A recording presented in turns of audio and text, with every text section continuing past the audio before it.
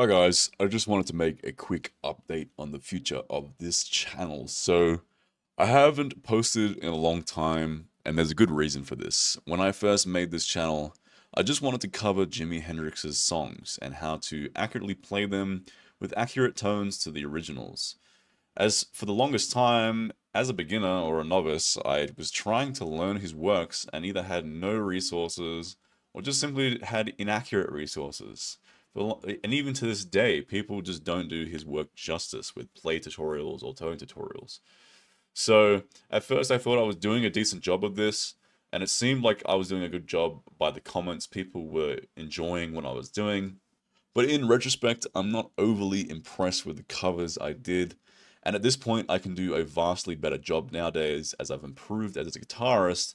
And I'm confident I could actually do his covers or do his works, you know, justice note for note at this point, albeit not as good as the man himself. I could get very, very close.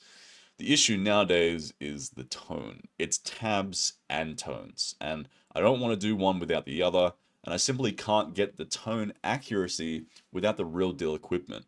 Amplitude and other emulation softwares are great pieces of software, but when it comes to vintage tones, specifically ones utilizing fuzz, it's simply impossible to come close. And as I'm a perfectionist, I wanted everything to be on point. So until I can afford to buy a host of fuzz pedals, amps, and someone to fix my god awful, American Strat or Mexican Strat, I wish it was American Strat, and rewire it to Jimmy's modern wiring, and among a host of just many, many nuances that add up to Jimi Hendrix's original tone, I'm not overly interested as of right now on making any more tutorials because I just can't come close. There are so many different nuances that come into Jimi Hendrix's tone. I mean, just as something as simple as the way he would pluck a string with like a mild pinch harmonic on Castles Made of Sand on the intro. Uh, just the way his guitar was wired. He had this interesting setup with his guitar where he didn't have a five-way switch, so he would modulate the in-between positioning with a different wiring setup where with the tone knobs he could have like a half, mostly neck pickup, but then slightly in between with the middle pickup, or he could go all the way out and have them both at the same time.